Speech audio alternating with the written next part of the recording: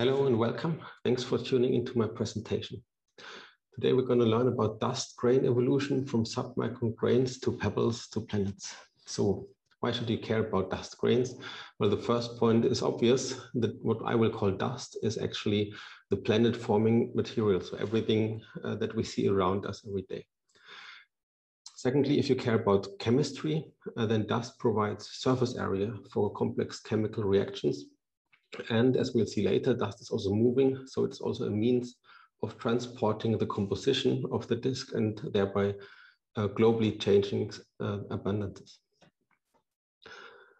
Furthermore, dust is the major source of opacity, so it affects also the temperature and density structure and the ionization in the disk. So it's also important for coupling to magnetic fields and again for chemistry. And last but not least, being the dominant opacity, it is actually also what we most readily observe as continuum, dust continuum thermal emission. So it determines the observations, and as we'll see later, it's also an important probe for the dynamical processes at play. So in this talk, I want to talk about first the dynamics of dust grains, then how grains change their size, and then we put this together to combine dynamics and growth and see what this means for how you form planetesimals, the building blocks of planets. This talk is not really complete without also checking if what I told you about the theory has some meaning in reality. So there's a follow-up part of this talk given by Myriam Benisty, and also strongly linked to my talk is the talk by Jehan Bey about structure formation. Throughout my talk, I want to use these two kind of boxes. The green ones I will mostly not mention.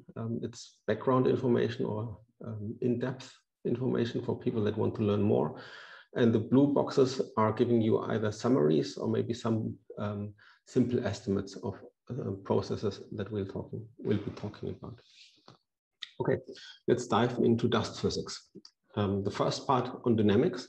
What I want you to take away from this is the following nice movie that I got from YouTube. Here you see dust evolution at play. So you see how the dust grains in the disk are carried up by turbulence. They are also fragmenting by turbulence. Sometimes they collide, form larger bodies and sediment down to the midplane. And there's a couple of important takeaway points to be made here.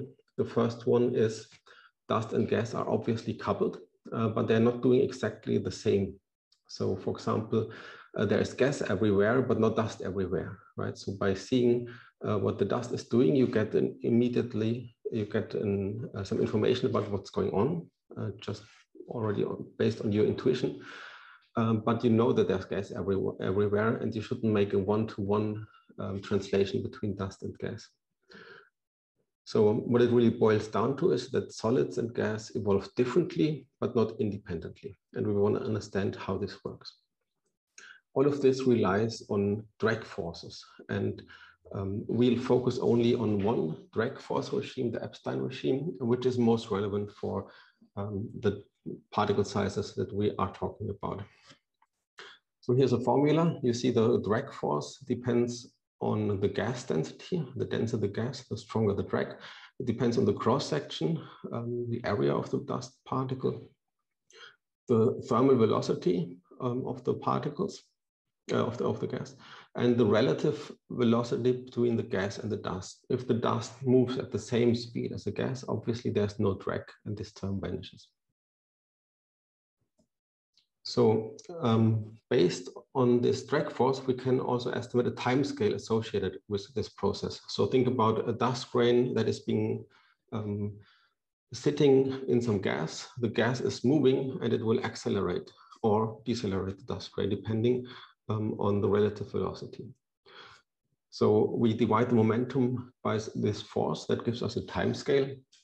And you see that it's inversely proportional to the gas density and linearly proportional on the particle size. If we plug in some disk values, then typically at least at 1 AU, we get something like seconds for micrometer-sized grains, so it is immediately coupled, basically, while a meter-sized particle would take a good fraction of a year to adapt to the gas speed. Something that's more useful than these absolute values is the Stokes number. Why is it useful? Well, you see that all of this depends on temperature, on densities, and on grain properties.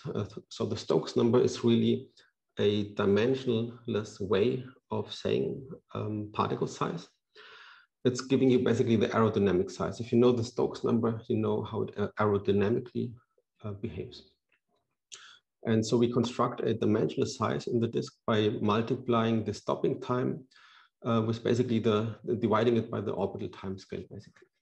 And this is what it boils down to. We see the same trend. It's linearly proportional to the particle size and inversely to the gas density. Here I already used mid-plane conditions, which is where most of the dust is living. So what does it really tell you? Well, if the Stokes number is very small, it means that particles couple to the gas very quickly, faster than one orbit. Now, given these drag forces, we can derive an important ingredient, that is radial drift. How does it work? Well, we start with a dust particle without a gas around. And then, as you know, you can balance gravitational force with the centrifugal force of a circular orbit. And if those are meant to be in balance, you can solve this and you derive the Keplerian velocity. For the gas, this is slightly different because it also feels pressure gradients that cause accelerations. And if we include the acceleration by pressure gradients, and we still want a force balance, basically, and since the disk is hotter and denser on the inside, we have to reduce the centrifugal force and therefore reduce the orbital velocity. So the gas is actually, in most parts of the disk, slightly subcaplarian.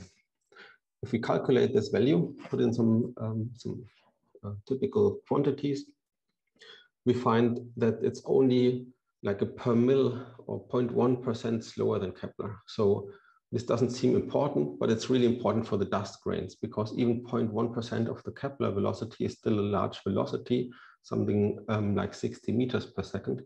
And so if a dust particle tries to orbit at Keplerian speed, it would have headwind of 60 meters per second. And you can imagine that these drag forces are important. One result of this is that these particles that start to decouple, they lose angular momentum to the gas and they drift inwards. And based on what I've shown you here, you can see that this depends on the pressure gradient. So what we can boil it down to is that large grains, I will sometimes call them pebbles, you can also define it as having a Stokes number larger than the turbulence parameter alpha. They tend to drift to higher pressure. And the drift speed is proportional to this time scale and the stopping time, therefore also proportional to the Stokes number or proportional to the particle size. That means larger particles have a higher inward velocity. You see that it doesn't hold everywhere, but it holds for those regions that we care about. But if we go to very small particles, Stokes number smaller than alpha, they just follow the gas velocity, which is the dashed line in this case. And what I wrote here, that the drift towards higher pressure, that works in all 3 dimensions, as it turns out, also vertically. So particles settle to the midplane. How can we understand that? Well, if we start with an inclined orbit, tilted away from an imaginary midplane, then the particle is actually, if you imagine co-orbiting with it, the particle is actually moving from above the midplane to below the midplane to above, and so on. But if we now have a gas disk around this midplane, the particle tries to move through this gas constantly. It will feel a drag force. It will again feel a deceleration, and this deceleration wants to cancel out this vertical motion, making it sediment to the midplane. So the takeaway point here is again large particle sediment. Large particles also drift, and the settling time scale we can write as 1 over the Stokes number times the Keplerian frequency. So if we had only this, then all the particles would move to the midplane. But this actually turns out not to be right. Particles seem to be distributed vertically.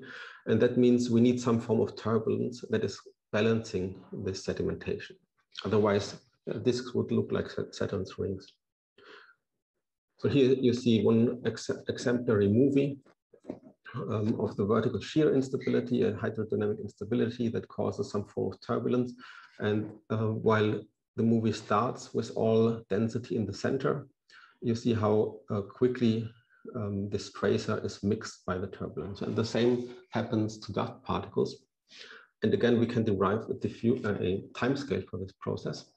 In this case, we would call it the diffusion timescale. Diffusion timescales are always something like a length scale squared divided by the diffusion coefficient.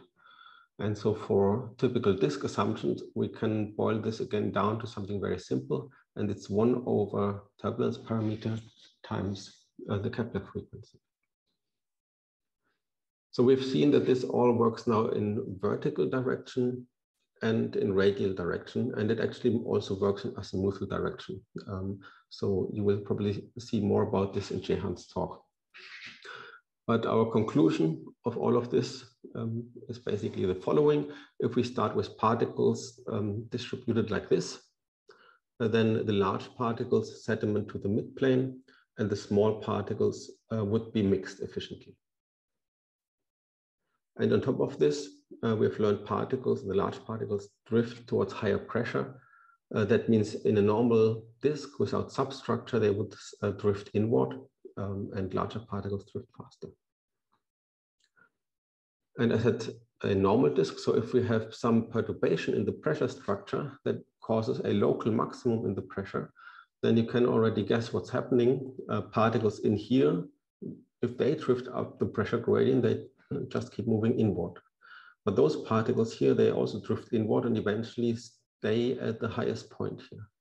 And maybe also the ones that are starting just inside of this, they will also go up the gradient and end up here.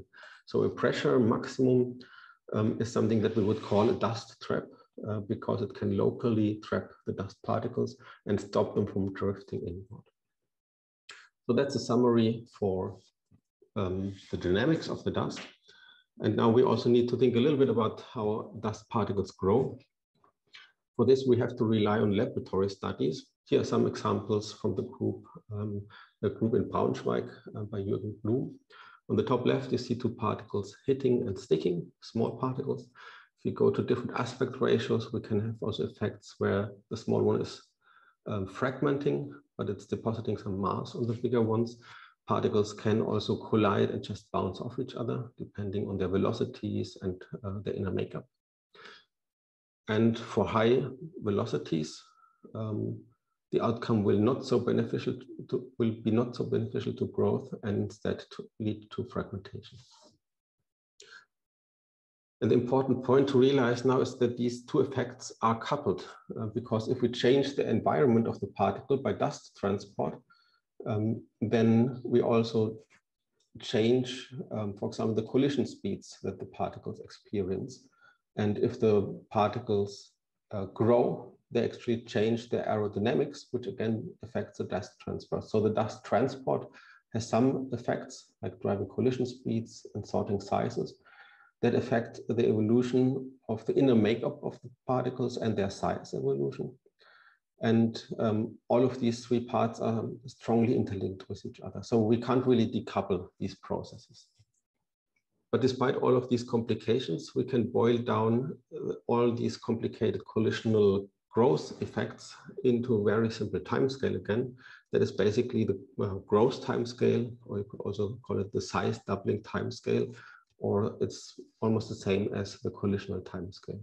And it works surprisingly well, but of course it doesn't work everywhere. If you want to learn more about it, you can look up the derivation here. And it looks similar to all the other timescales. It's proportional to the orbital timescale. And in this case, we divide by the dust to gas ratio epsilon. But we have to put all of this together now to understand it. So let's combine what we've learned about dust growth and dynamics. Here are two simulations. The left one is evolving a gas disk. You see here the dust surface density and the gas surface density as function of distance to the star. And in the left simulation, the particle size was just fixed. And in the right side, the particle size is evolving according to these collisional evolution models. And you see that the outcome is completely different. On the left side, you see that you get a different power law, a different time scale, you get a sharper outer edge. So if we want to understand how these disks evolve and how our observations of them change with time, we really have to combine these effects. And here we are now combining our knowledge so far in a simple toy model, let's call it like this. So we have here distance to the star on the x-axis and particle size on the y-axis. And let's imagine starting 3 particles over here. And then you see that the growth timescale is proportional to orbital timescale. So particles in the inner disk, they grow faster. And small particles don't really drift. They are well coupled to the gas, but as they become larger, they will start to feel this radial drift force and their trajectories will turn inward. And it turns out we can construct something like an almost embedding curve, this red line of all these trajectories, which we call the drift limit. So particles seem to not grow over this limit because instead of growing in place, they're actually drifting inside, and they're drifting as fast as they're growing. But this is still the best case scenario. As it turns out, the larger the particle, the larger it drifts, and therefore also its collision speeds tend to scale with the size. And so these largest particles, they might collide at speeds at which they don't grow anymore right after the collision, but instead fragment. So this is what I indicated here. And we usually call these therefore the drift limit and the fragmentation limit. So these particles in here, they would have been too large. They have to collisionally be ground down to smaller sizes. And therefore we would also expect lots of small grains in this part where the fragmentation barrier dominates. And turbulent mixing will also distribute this somewhat into the outer disk. While throughout the outer disk, most of these parts are expected, or we expect the particles to mostly follow this maximum size as they're drifting inward. So this is our toy picture. Let's compare this to an actual simulation. This is the same plot, and in color you see the distribution of the dust mass in the disk. So if I start this and stop it immediately, you see how dust growth is happening very quickly in the inner disk. And the outer disk is just lagging behind because of the longer dynamical timescales. You see also that nothing much seems to be changing in here. That is because particles continuously grow up to maximum size and then they fragment. And this leads to an equilibrium between growth and fragmentation, which is a steady state particle size distribution. But particles are still drifting inward.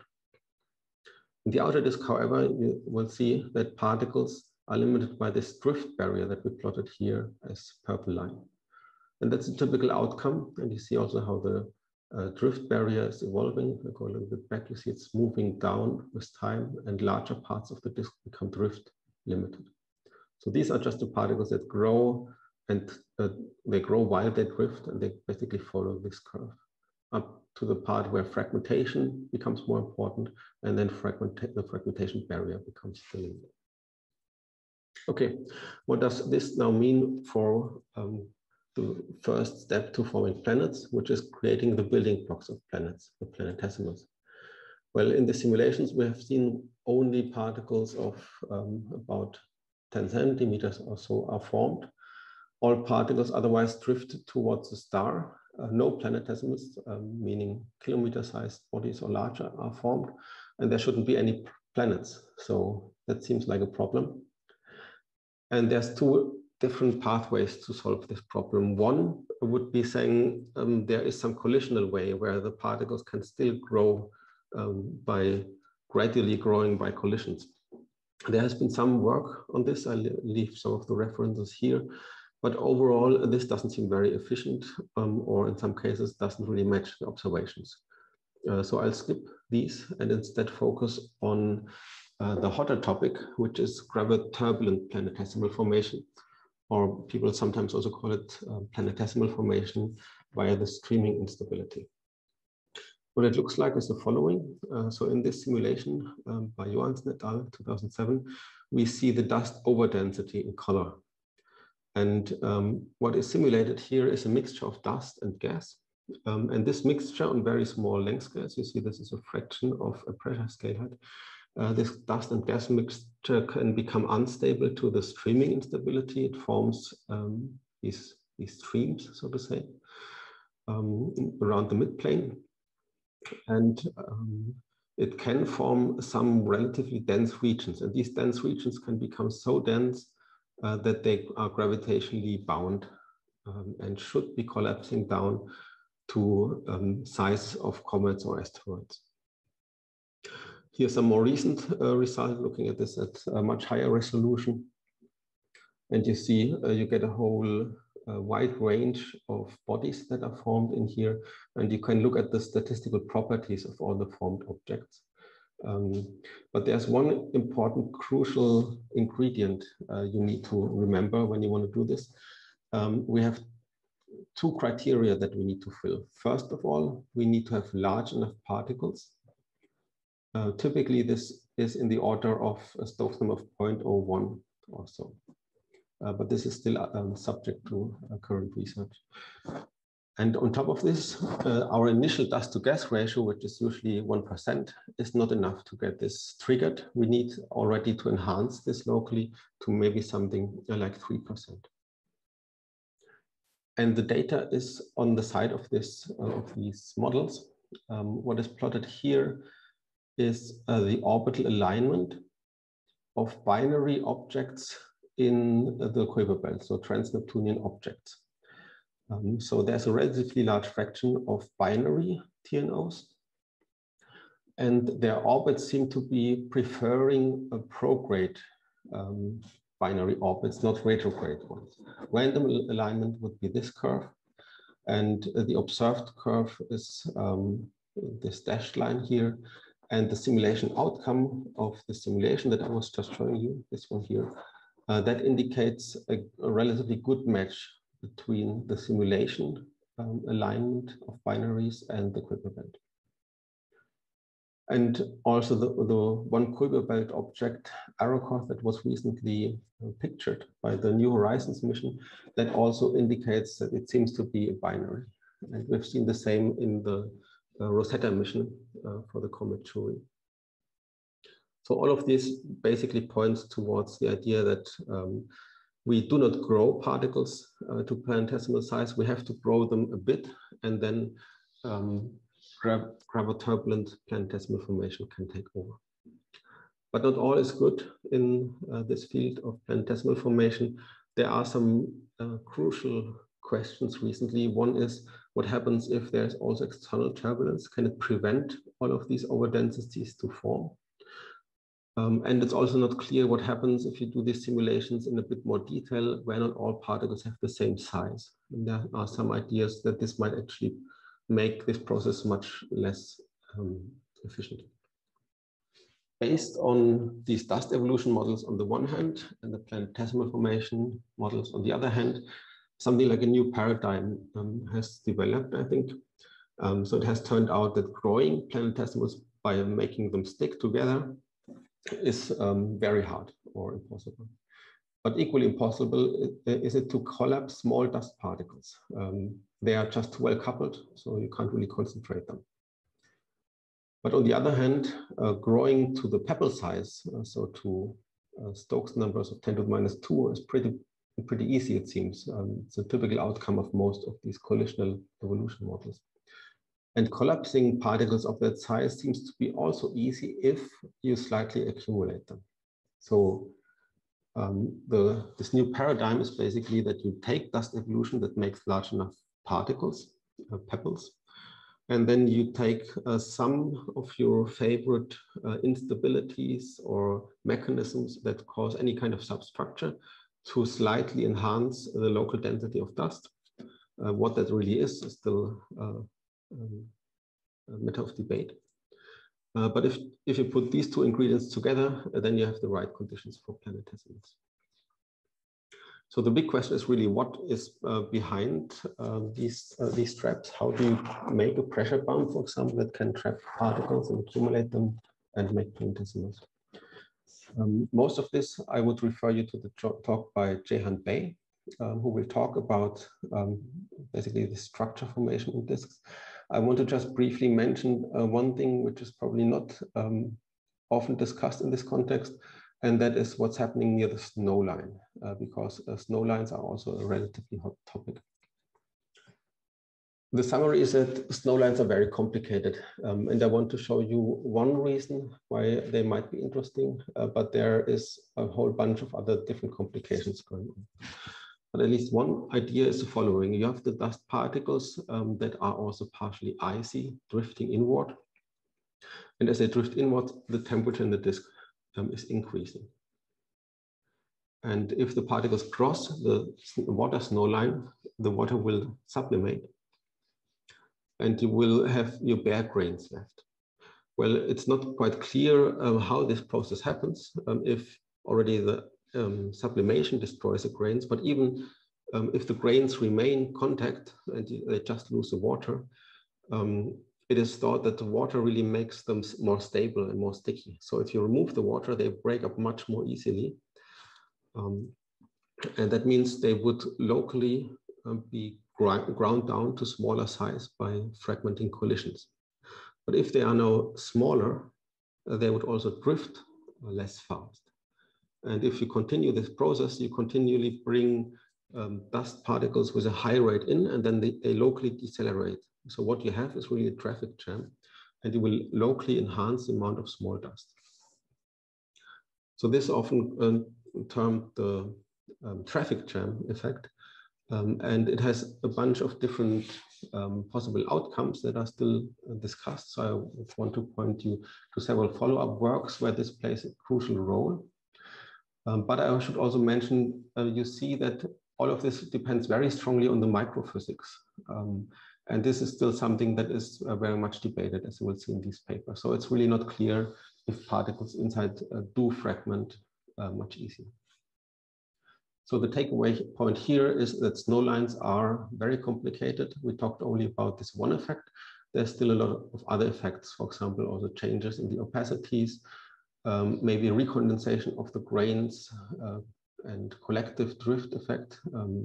So if you want to learn more about it, I would encourage you to look at these papers and references with them.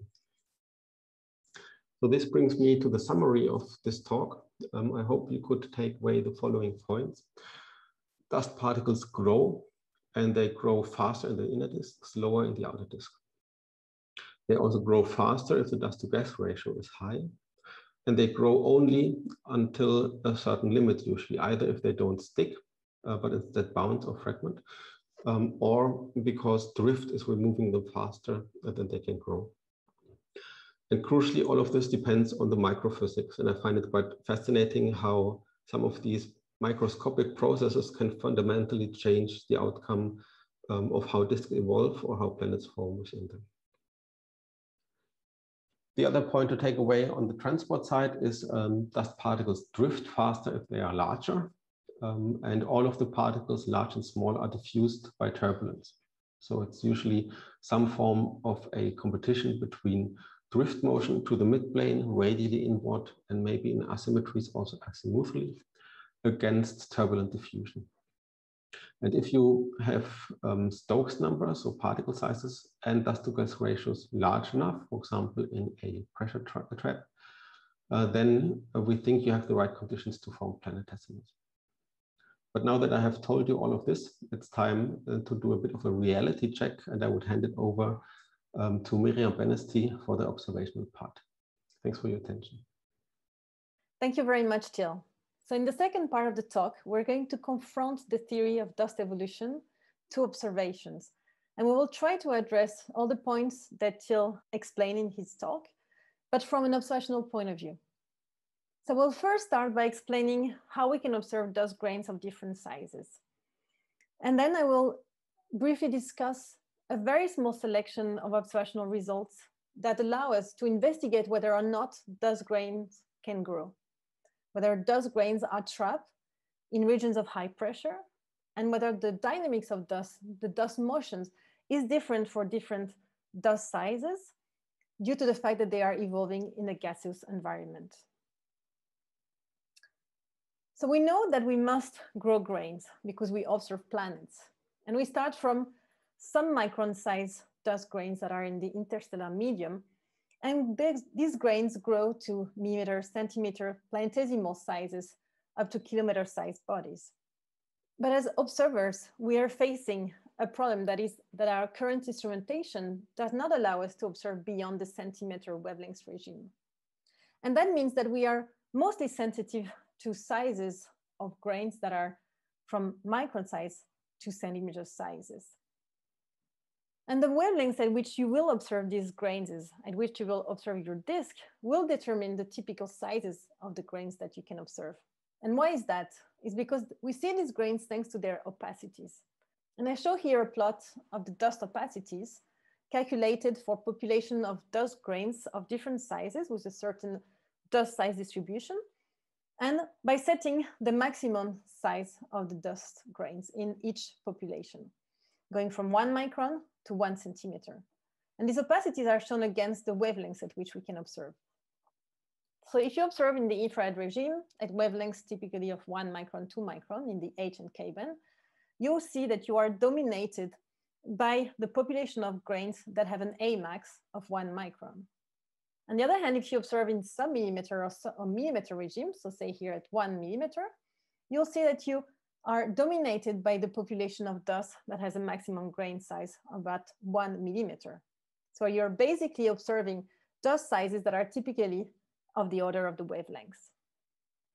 And by looking at different wavelengths, we're not just sensitive to different dust sizes, we are also looking at different regions of the disk. If we observe in the infrared, so that's spectral energy distribution, if we observe in the infrared, we are sensitive to thermal emission of dust located in a region where it's very hot, where the typical black body temperature will be of 1500 K. That corresponds to the emission in the near infrared. If on the other hand, you observe in the sub-millimeter regime, then you're sensitive to regions that are cold of a few tens of Kelvin. And that means that you're looking at cold regions within the disk in the close to the midplane. So by looking at the disk at different wavelengths, you are not only looking at different sizes, but also different regions of the disk. And that allows you to indirectly probe the dynamics of dust grains by looking at how they are distributed in different regions of the disk. To go back to the opacities, we saw that they vary with wavelengths, and said it differently, they vary with the frequency of the observations. And we can use that as a tool. If we observe a disk at different wavelengths, and we can measure the variation of the flux of this disk, then we can reconstruct the maximum grain size of the dust population. If you are in the optically thin regime, then the flux is proportional to the total mass, the dust mass of the disk, times the Planck function at the temperature of your disk, times the opacity of your grains. And the opacity is a power law of the frequency with an index beta that is directly related to the maximum dust size. In the millimeter regime, we can use the Rayleigh-Jeans approximation, and the Planck function is also a power law. So in the end, we're left with the flux of the disk that is directly proportional to the dust mass times a power law with an index alpha that we call the spectral index, that is 2 plus beta, that is related directly to the maximum dust size. If beta is smaller than 1, or alpha smaller than 3, that means that we have large grains there.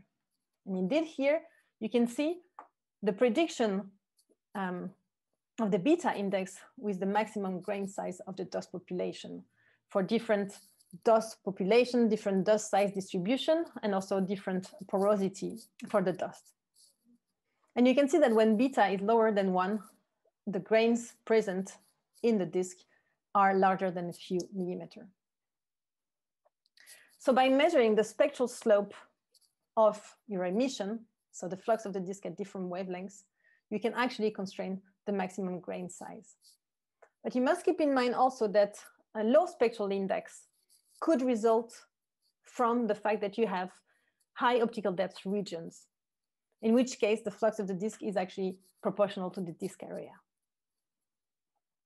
So we can use that and observe disks at different wavelengths to try to reconstruct the spectral index of the emission.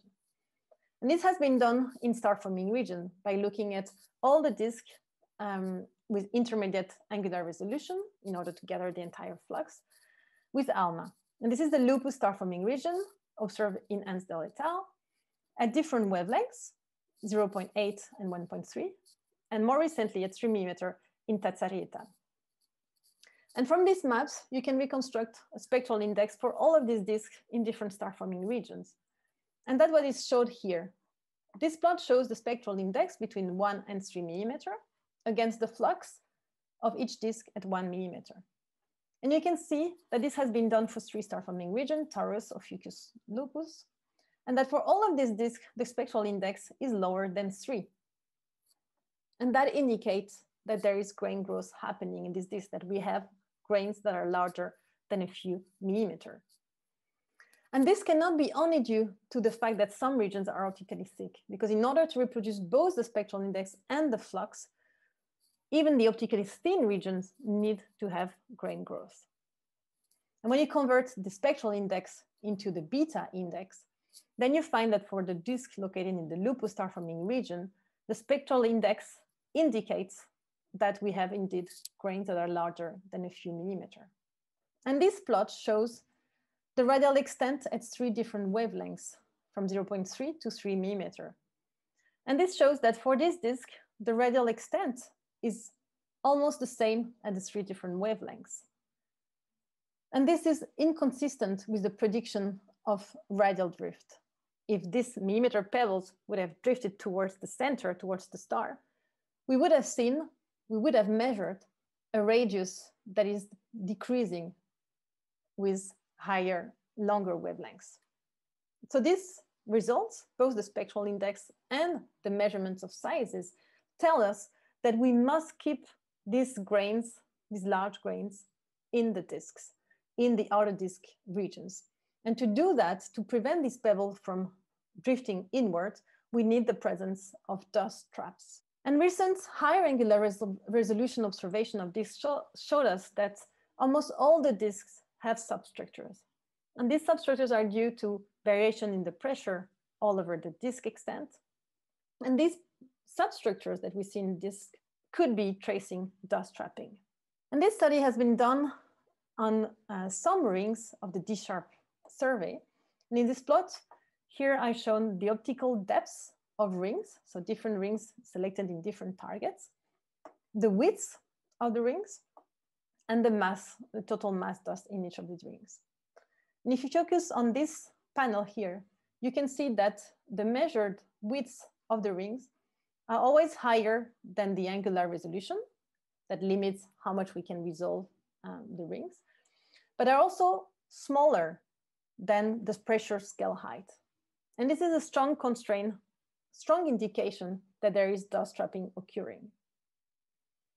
Another interesting thing is that this can happen in some of the rings and not all of the rings in target. For example, if you take this disk here, the first ring here, ring 1, does not seem to be a dust trap, while the second ring, ring 2, is consistent with being a dust trap. And the fact that there is an optical depth that is almost constant could be an indication of planetesimal formation. In this plot, you see the optical depth that is predicted by dust evolution models with time for this second ring here. If you do not include planetesimal formation, you can see that the optical depth will keep increasing because you grow more dust grains of millimeter size, and at some point you become more and more and more optically thick. But if you start forming planetesimals, so larger bodies that are actually optically thin at millimeter wavelengths, that we cannot see at millimeter wavelengths, then you decrease your optical depth towards something that is similar to what we observe. Now that we know that we have dust traps, we have to prove that these dust traps allow grains to grow. And we can do exactly the same as in the previous slides, where we were measuring the flux at different wavelengths of disks. But now we can do it in a spatially resolved fashion. If you take the same disk and you observe it at different wavelengths at 1 and 3 millimeter, you can derive a spatially resolved spectral index, and from there derive the maximum grain size in the rings. And that's the work of Aníbal Sierra. And you can see that from these multi-wavelengths observations, we can derive the dust density profile readily, where you can see that you have the inner disk and then the two rings, the inner disk and the two rings, and also the maximum grain size in these rings. And you can see here that in the first ring, it doesn't seem to have an increase in terms of the dust size, while the second ring clearly shows an increase in the dust size. And that means that this second ring is a dust trap, whereas the first ring might not be a dust trap and might be only showing traffic jam, as Till was explaining, due to a local change of the physical condition in the disk. For example, a snow line. Now, do we have evidence for dust dynamics? And the answer is yes. As soon as you observe a disk at different wavelengths, you see different things. And that tells you that the small and the large grains do not behave in the same way. This is a disk around IM Lupi observed in scattered light. So in scattered light imaging, we are tracing the stellar light that is scattered off the small grain in the surface layers.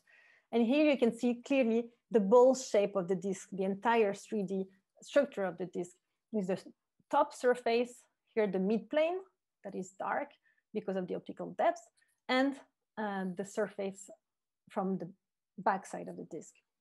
But if you look at the same disk in the sub-millimeter regime, you are sensitive to the midplane tracer, the larger grains in the midplane. And you can see that not only they appear very differently, but that this one looks flat like a pancake. And we can look at the first direction readily. And we immediately see from different observations at different wavelengths that there is evidence for dust radial drift. This is TW Hydra, observed in scattered light, so probing the small grains well coupled to the gas. This disk is almost face on. And you can see that we also detect rings and gaps. And the same disk is now observed here in the second panel in the sub-millimeter regime in the dust thermal emission. And it appears to be much more compact. And that tells us that the millimeter grains have drifted inward compared to the small grains. And now if we observe the disk in the gas, so in the CO line, we also trace a much more extended disk. So you can observe a lot of disk in different star forming region and measure the outer disk in different tracers, in the gas and in the millimeter dust. And this plot shows the radius of the gas versus the radius of the dust for a disk in the loop with star forming region. The blue dashed curve shows an equal radius for this gas and for the dust, whereas the red one shows a factor of 4. So the outer radius of the gas is 4 times the outer radius of the dust. And you can see that most of the disks show indeed that they are much more extended in the gas than in the dust, and sometimes as much as a ratio of 5, as shown in this disk here, where you see in contours the dust emission and in color the gas velocity. And we also see evidence of dust radial drift in substructures. This is an example of an observation of a disk that has in the sub-millimeter, a very clear ring and a dust depleted cavity where there is no millimeter dust inside this cavity. And this cavity could be due to planets or to a massive companion. And if you observe the same disk in scattered light that trace small grains, you see that the small grains are distributed inward of the millimeter ring and also outward. They're just more diffused. And this can be used, this difference between the small grains and the large grain can actually be used to constrain the pressure gradient and what is causing the ring and the trap to start with. And this shows predictions from a model in which a 1 Jupiter mass planet is carving a cavity and leading to a pressure bump. And this trap large grains, millimeter grains, into a narrow ring, while the small grains that are still well coupled to the gas can still flow inward. And this could constrain, this difference between the small and the large grains could constrain, for example, the mass of the planet, if this is what is creating the trap. And now in the other direction, we have evidence for dust vertical settling already just by looking at high resolution observations. So these are the observations of HL tau, and you can see that we have rings and gaps, but that the gaps widths are very symmetric, which means that the disk already has to be very geometrically thin. These are predictions from models to compare to the observation, and this one does not have settling of dust included. And you can see that the gaps are much wider along the major axis than along the minor axis, and that can be explained simply by projection effect along the minor axis of a disk that is flared and has a vertical structure. And these models show that actually to reproduce the symmetry of the widths of the gaps, one needs to have extremely efficient settling.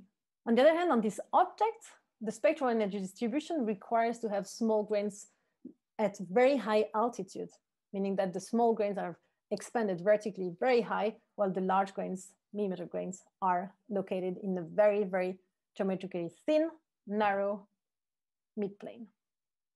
And these predictions were made much more clear with the case of edged-on disks. And you can see here, in this disk that I've seen edge-on, that we can directly probe the midplane layer. These are, in color, the observation by the Hubble Space Telescopes, where we see scattered light. So the stellar light that is scattered of the small grains on the surface. So you can see the two surfaces, the two sides of the disk, and the dark lane in the middle is tracing the midplane. When you observe with ALMA, these are the contour, the dust continuum emission, you see that the millimeter dust that is traced by ALMA is extremely narrow vertically, while the small grains are distributed along a much, much broader vertical range. And these edge on disks were also observed different wavelengths.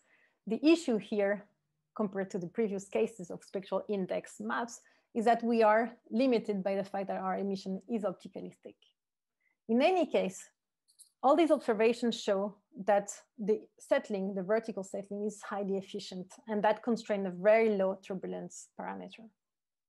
To summarize, the observations show that dust grains can indeed grow, and that they are subject to radial drift.